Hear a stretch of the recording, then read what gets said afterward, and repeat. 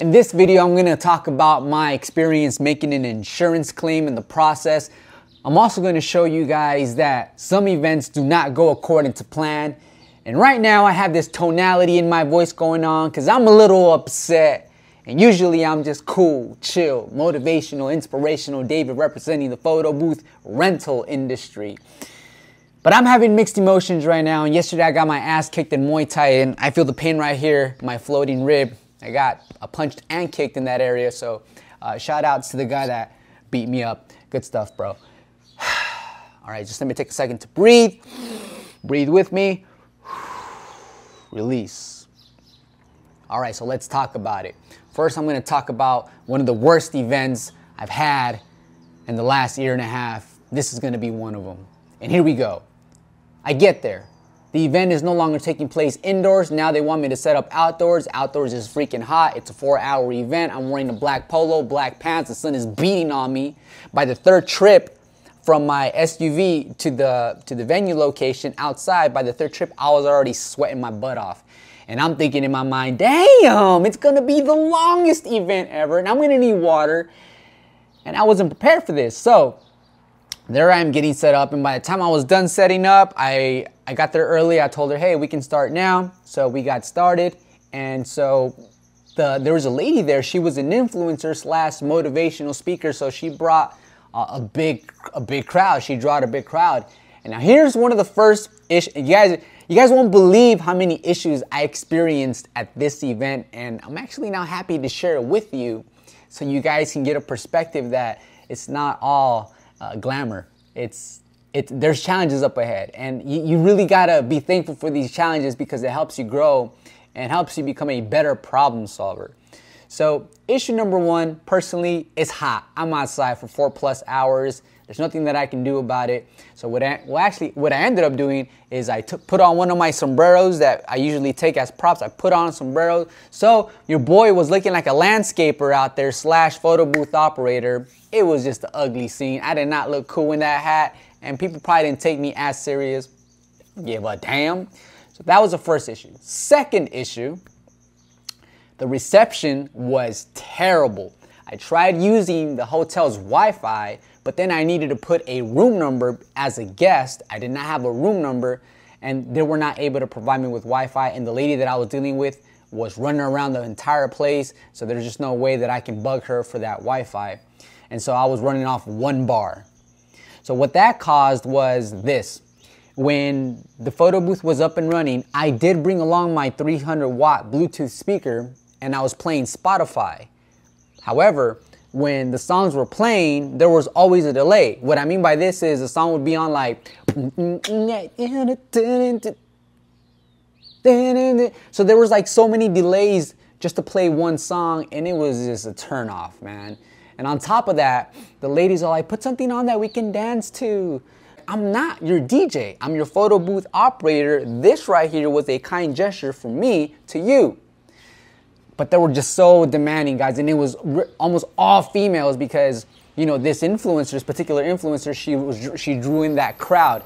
So now I go change the genre, the song, onto my Spotify, and now there's no music at all because it's loading and loading and loading, and I'm thinking, oh my goodness. And on top of that, the iPad sharing station was also taking forever and ever because it's T-Mobile service and they're connected with the same low reception. So I know so far this story sounds terrible, but it only gets worse. So on top of that, what ends up happening is the overlay that I selected, it had artificial intelligence. So there was AI segmentation to it.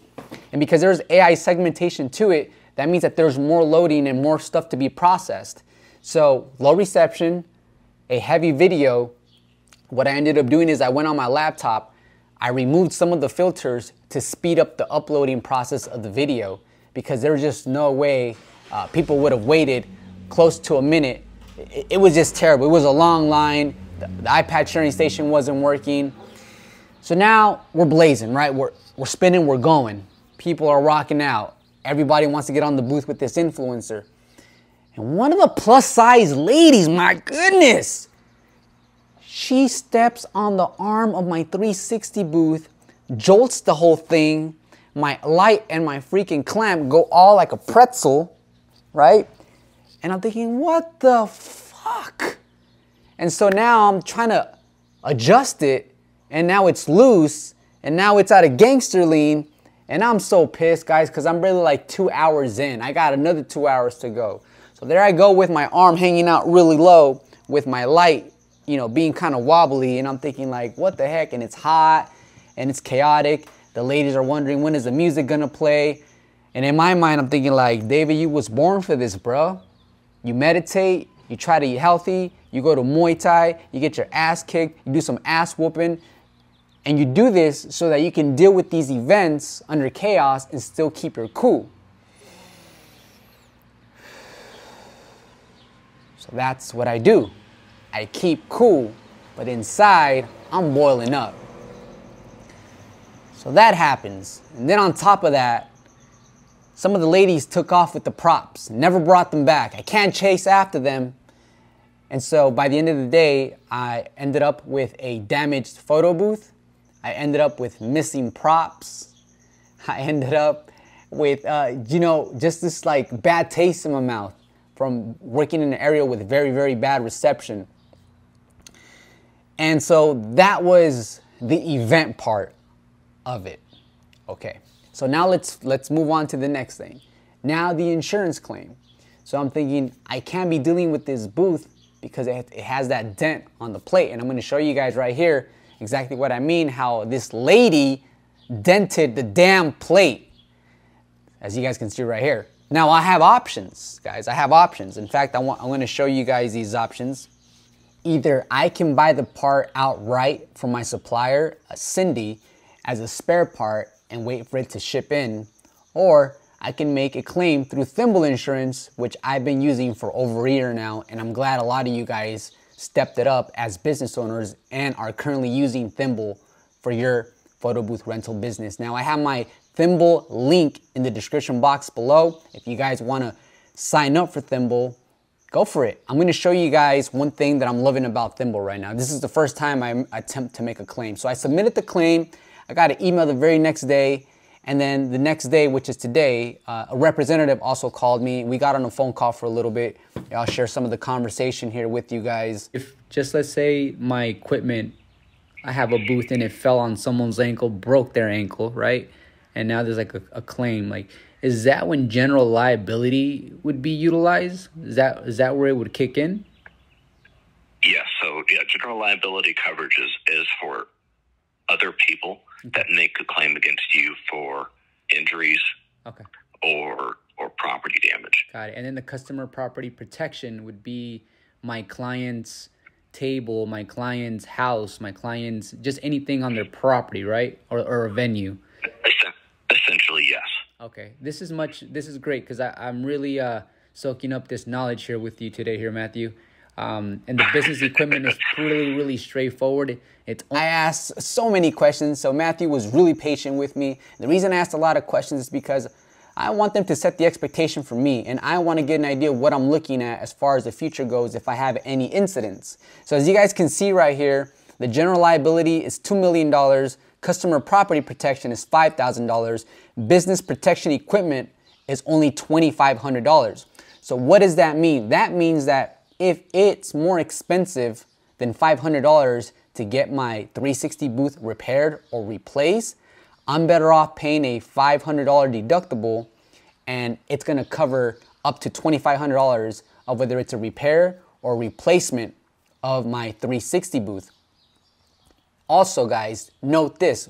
What I learned is that if they pay you, say for example, $1,000, Thimble pays you $1,000 to repair your 360 booth, it's a good idea to show them an invoice in the future or throughout the same year if another incident happens on that exact same booth.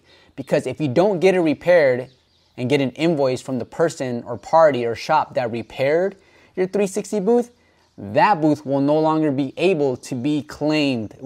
You can't make a claim on that same 360 booth unless you show proof that you repaired it the first time around, okay? So that's just a heads up for you guys. So then I asked them, okay, well, what if one of my booths falls on top of a client and hurts their ankle, and now there's medical, there's medical bills involved and stuff.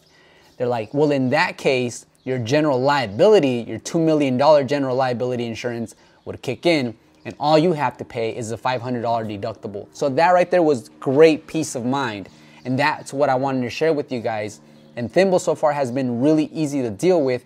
Now for me, now I'm debating whether I should just buy the part from my supplier as a spare part, install it myself, and not deal with Thimble.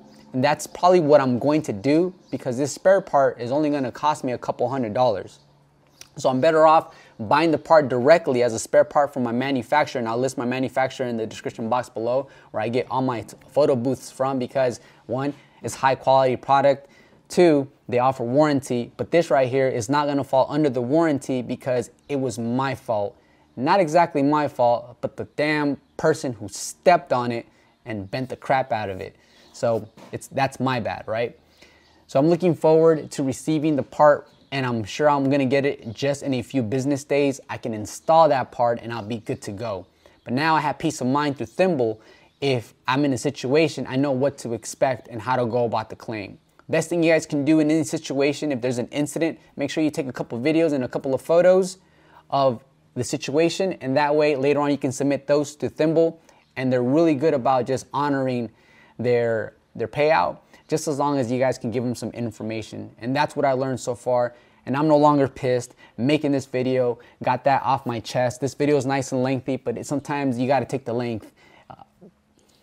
It's kind of terrible. Sometimes you have to watch an informative, long video, long content to get all that information in. So once again, guys, things happen and we're learning. I'm gonna go ahead and list in the description box below, the Thimble insurance I am using.